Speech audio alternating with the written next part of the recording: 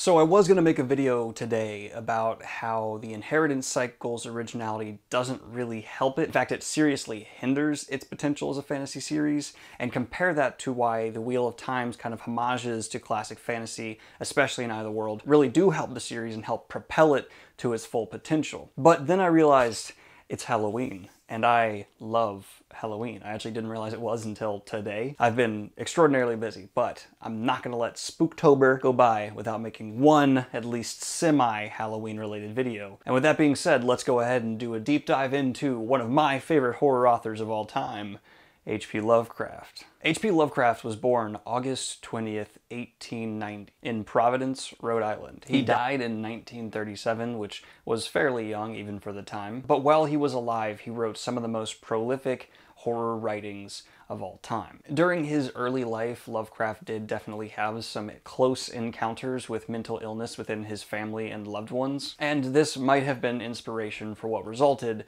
in truly cultural shifting material being written by this man. H.P. Lovecraft claims a lot of his works were inspired by dreams he had, and if that is true, his dreams are more terrifying than anything I have ever experienced in my life. And if you doubt me, you need to understand that H.P. Lovecraft is really the founder of the idea of cosmic horror. So this obviously begs the question, what exactly is cosmic horror? Cosmic horror is the idea or belief that humanity as a whole means nothing. In the grand scheme of things, we have no destiny, we have no purpose, we are just a random accident that could be wiped out at any minute. Expand this to go even further. There is no manifest destiny for our future. We are not bound to conquer and colonize the stars. In fact, in one false move, we could accidentally eradicate ourselves. This can obviously be taken to a very personal level on an individual psychology, or in the more mass trajectory as us as a people. These ideas are really terrifying and go against what a lot of human culture rallies against. We are constantly telling ourselves we are special, we are unique, there is a purpose to our life. Something out in the universe loves us. H.P. Lovecraft rallies against this idea hard. His writings planted the seed that maybe we aren't anything special. Maybe there's no God looking out for our fate. Even if there are gods, why would they care about us? We are an insignificant speck of dust in an infinite black sea. A roaming black hole could wipe us out any moment. We've gotten lucky so far, it has not. So when some people read H.P. Lovecraft's writings, they often sit back and go, well, that wasn't really scary because there was no monster with a knife. There was no Michael Myers or Dracula. And what you have to understand is that's not what his brand of horror is going for. H.P. Lovecraft is not trying to scare you with a monster. H.P. Lovecraft's trying to target how you feel secure and how you manage to get through life as an individual with consciousness in the world. His most famous creation, Cthulhu, embodies this idea wonderfully. Yes, it actually is a monster. In fact, it's a god. Cthulhu is a god that if even a human looks upon, they are driven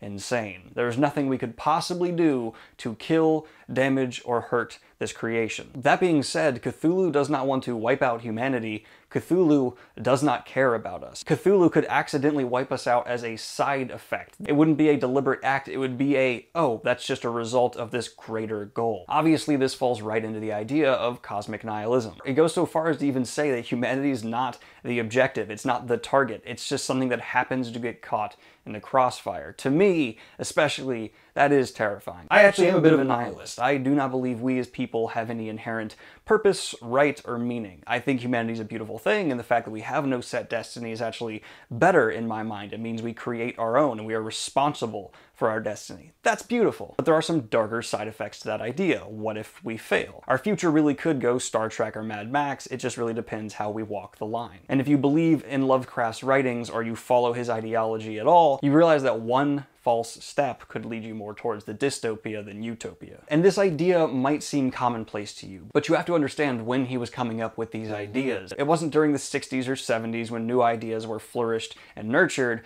No, this was before World War I. This was back when the Wild West was still kind of a thing. Hell, Red Dead Redemption 2 takes place during H.P. Lovecraft's life. And I'm not saying that Lovecraft's brand of horror is by default the best, but I really enjoy an author who tries to attack something, who tries to tear apart a commonly accepted idea idea, and basically all of Lovecraft's bookography does this. He started writing pulp stories for magazines, which never actually reached fame during his life. He became famous post-death. He became famous after he died, which is rather sad, but he has become, without a doubt, one of the most influential horror writers of all time. In fact, I see great influences from Lovecraft in the modern-day Goliath, Stephen King. In fact, I do find that Stephen King takes Lovecraft's interpretations of cosmic nihilism one step further. King will go as far as to say even the reader's perspective, even you reading the book, are meaningless. You're just witnessing this series of events and you will not get all of the answers. Things will not be spelled out for you because, honestly, you being involved with the story, Stephen King has crafted this narrative very carefully. His created worlds span multiple stories and interlink in ways that we as the readers will never be given answers to. He's taking this idea of cosmic nihilism to a point where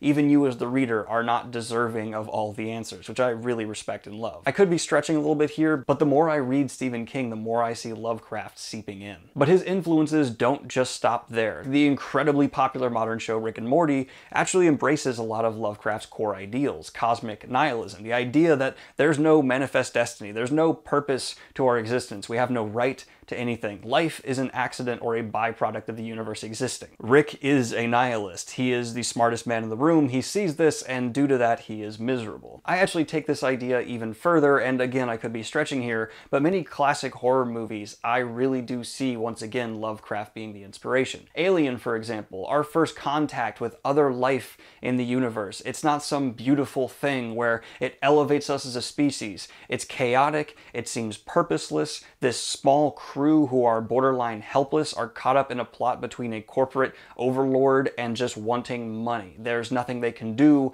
except try and survive, and their plight certainly seems helpless. They didn't go full Lovecraft in Alien. Obviously, it doesn't have a miserable ending, but that movie on its own, disregarding a lot of the sequels, which have not been as good, really does seem an exercise to me in at least the basic Lovecraftian ideas. If you have not read any of his books, the most famous one you've probably heard of at least is called The Call of Cthulhu and is absolutely worth your time. Most of his works, though, are collections of short stories, and if you're a short story fan like myself, you can binge them like crazy. I highly recommend you do, because you will see more and more of Lovecraft's omnipresent influence in modern horror as you go. Before him, this idea that there's no way humanity could win, that we are just an insignificant sack of nothing, didn't really exist. Humanity was always seen as this purposeful thing, the peak evolution, what the universe is really striving for. Lovecraft simply rejects this idea, and I don't think that's a bad thing. Yes, Lovecraft uses this idea to craft some of the best horror stories ever written, but personally, I actually see this as a very good thing. If humanity had some grand purpose, or if humanity was destined to do something,